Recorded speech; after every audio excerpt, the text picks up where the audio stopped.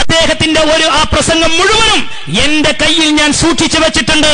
വെല്ലുവിളിക്കുന്നു, ഒരു മേശയുടെ ഇപ്പുറത്ത് സഖാഫിയിരിക്കാം ഇവിടെ പ്രസംഗിക്കാൻ വേണ്ടി കൊണ്ടുവന്ന മൗലവിയെ ഈ ആയത്തിന്റെ പരിധിയിൽ അള്ളാഹുവിന്റെ ഔലിയാക്കളോട് അമ്പിയാക്കളോട് സഹായം ചോദിക്കുന്നത് തെറ്റാണെന്ന് ഏതെങ്കിലും ഒരു പണ്ഡിതൻ ഒരു തഫ്സീറില് ഒരു മുഫസ്സിർ രേഖപ്പെടുത്തി വെച്ചത് തെളിയിച്ചു തന്നാൽ നീ പറയുന്ന പണിയെടുക്കാൻ ഞാൻ തയ്യാറാണ്. ഏറ്റെടുത്തിരിക്കുന്നു. അള്ളാഹു അല്ലാത്തവരോട് പ്രാർത്ഥന പാടില്ല. പ്രാർത്ഥന അള്ളാഹുവോട് മാത്രമേ പാടുള്ളൂ. ഖുർആനിൽ അള്ളാഹു അല്ലാത്തവരോട് പ്രാർത്ഥിക്കാമെന്നുള്ളതിനും ഒരൊറ്റ തെളിവില്ല.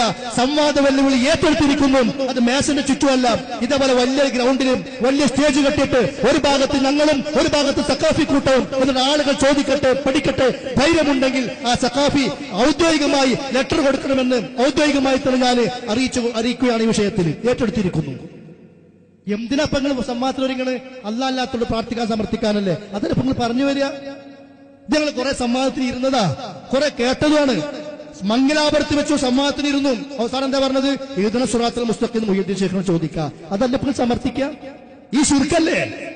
ഇഹ്ദിന സിറാത്തൽ മുസ്തഖീം എന്ന് നിർബന്ധമായും 5 നേരം നമസ്കാരത്തിന് 10-18 തവണയായും സുന്നത്ത് നമസ്കാരങ്ങളിലും വേറെയും അതിൽ കൂടുതലായി ഇയ്യാക നഅ്ബുദു വ ഇയ്യാക നസ്തഈൻ ഇഹ്ദിന സിറാത്തൽ മുസ്തഖീം റബ്ബേ സിറാത്തൽ മുസ്തഖീമിലേക്ക് നയിക്കണേ എന്ന് അല്ലാഹുവോട് പ്രാർത്ഥിച്ചുകൊണ്ടിരിക്കുന്ന മുസ്ലിമിനെ പഠിപ്പിക്കാം. ആ ഇഹ്ദിന സിറാത്തൽ മുസ്തഖീം എന്ന് മുഹ്യിദ്ദീൻ ശൈഖിനോട് ചോദിക്കാമെന്ന്. അതാ സംവാദം ഉണ്ടായത് മംഗലാപുരത്ത് വെച്ചിട്ട്. നിങ്ങൾ ഓരോ സംവാദത്തിൽ സമർത്ഥിക്കേണ്ട ഈ അല്ലാഹുവോടുള്ള പ്രാർത്ഥനകളല്ലേ? അതിനെന്താ വട്ടമേശയ്ക്ക് ഇരിക്കുന്നത്? ജനങ്ങൾ പഠിക്കട്ടെ, നമുക്ക് ഒന്നിച്ചിരിക്കാം. ഒരു മേശനപ്പുറത്ത് ഞാനൊന്നും അല്ല.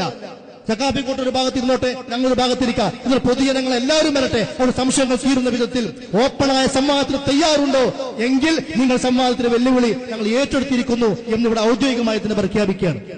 എന്തൊരു രോഷാമുപ്പർക്ക് അല്ലാഹുവോട് മാത്രം പ്രാർത്ഥന എന്ന് പറഞ്ഞപ്പോ എന്റെ പ്രസംഗം മുഴുവൻ ഞാൻ എടുത്തു വെച്ചിട്ടുണ്ട്. കേട്ടാളെ നന്നാവും. 2.5 മണിക്കൂർ തൗഹീദ് സംസാരിച്ചതാണ്. നന്നായി ശ്രദ്ധിച്ച് കേൾക്ക്. അത് ദഹിക്കണില്ലല്ലോ. അല്ലാഹുവോട് മാത്രം എന്ന് പറയുമ്പോ ഇവനൊക്കെ അപ്പം ഈമാൻ എന്താ? വിശ്വാസം